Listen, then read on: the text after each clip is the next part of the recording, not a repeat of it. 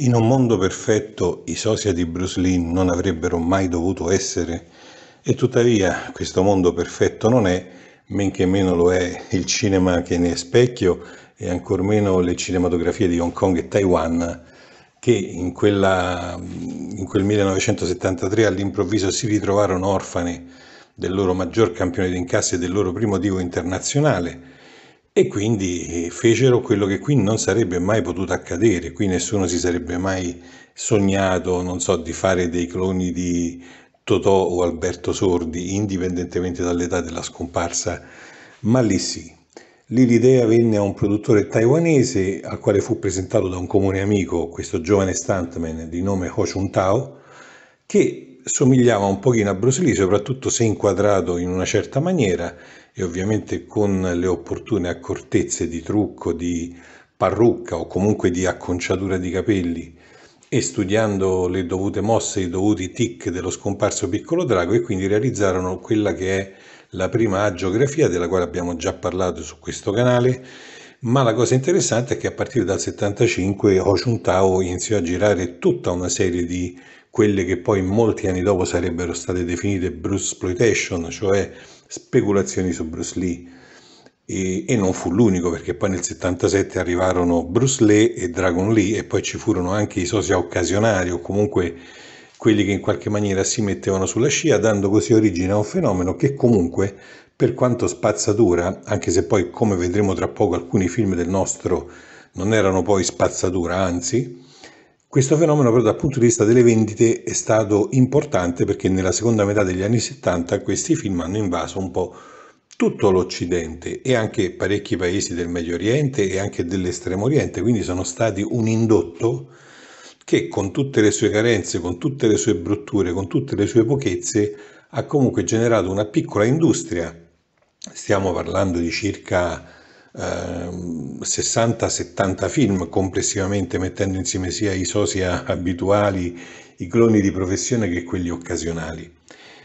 Uno dei quali io stesso ho intervistato a Hong Kong nel 2007, Bruce Liang. Chi ha il mio documentario lo saprà, se no trovate la pillola qui sopra sul canale. Quindi questa gente comunque lavorava alla grande, erano dei professionisti, piccoli magari, modesti, mediocri, ma comunque il nostro Ho Chun-tao in questo mondo così imperfetto era il meno imperfetto, pur nella sua assoluta imperfezione rispetto al perfettissimo originale, fra i cloni di Bruce Lee.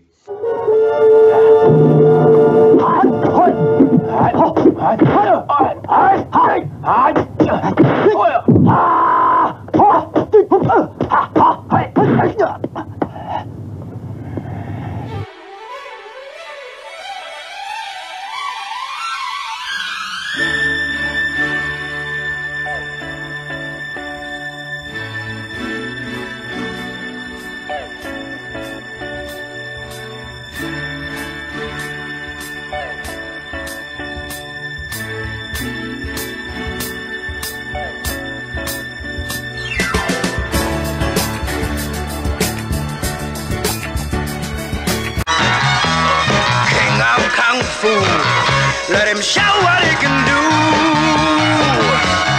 He's the king of kung fu. King of kung fu. King of kung fu. Let him show what he can do.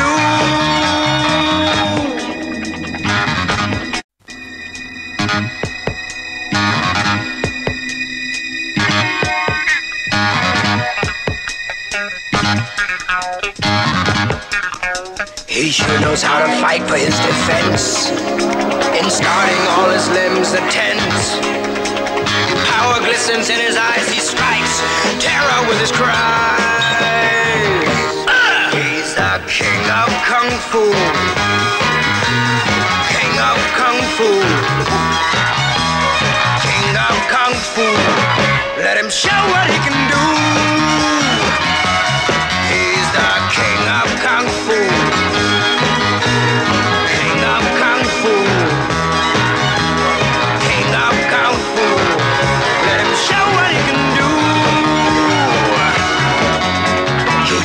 every human capability. With a fingertip sensitivity, his kung fu courage set in motion is a massive dynamic explosion. Power fills his eyes as he strikes terror with his cries. He's the king of kung fu. King of kung fu. King of kung fu. Let him show what he can do. King of Kung Fu. King of Kung Fu. King of Kung Fu. Let him show what he can do.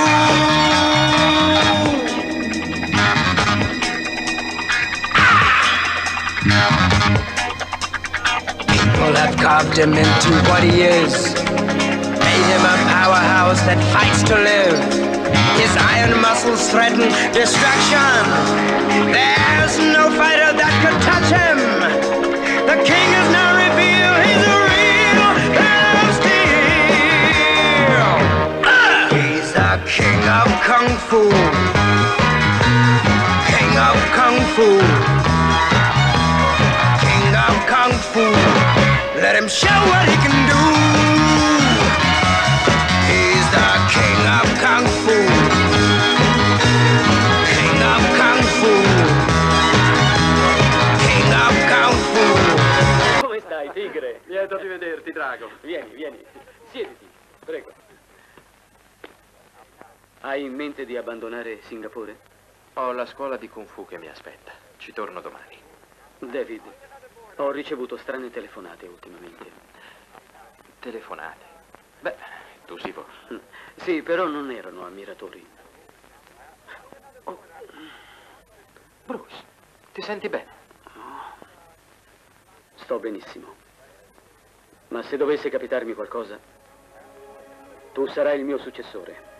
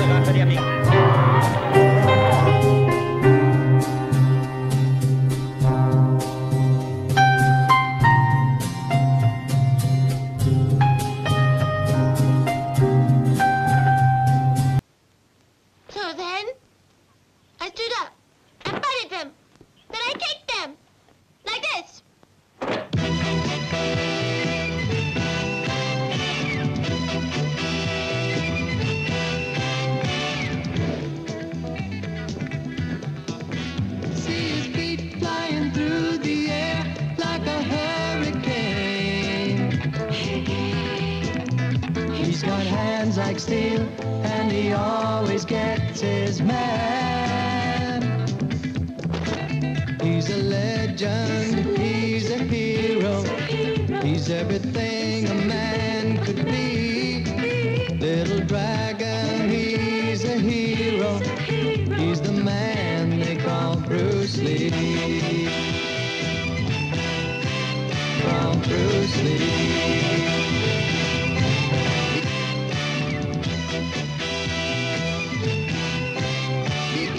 So high, he can almost reach the sky.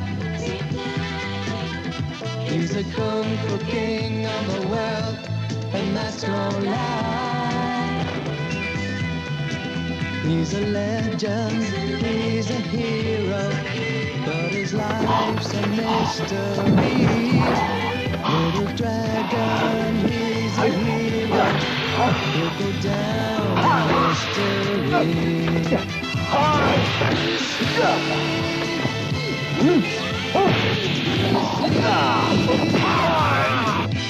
He's a legend, he's a hero, but his life's a mystery. Little dragon, he's a hero, will go down in history.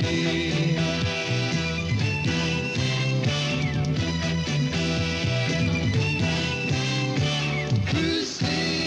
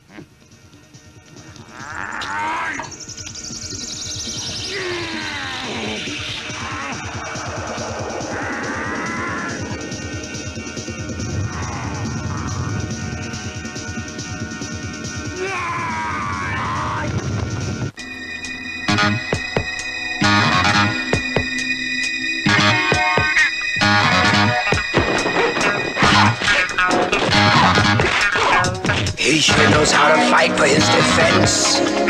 In starting all his limbs are tense. Power glistens in his eyes, he strikes terror with his cries. He's the king of kung fu. King of